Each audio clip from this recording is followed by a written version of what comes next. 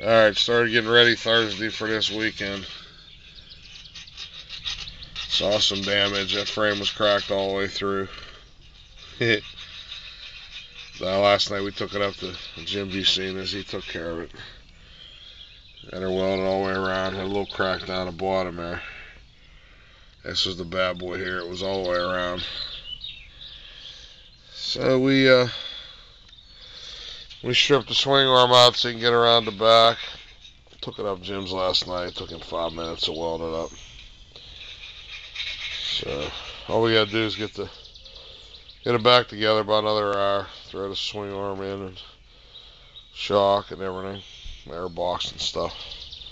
I'll run up to Honda garage, get some oil, change the oil. Yeah, Pittsburgh Raceway Park, practice today, race tomorrow. Look, there's Hound Dog. Junior, what you seeing there? Huh? Alright, that's the latest. Got the rig in the big yard. Getting ready to pull out in the big rig.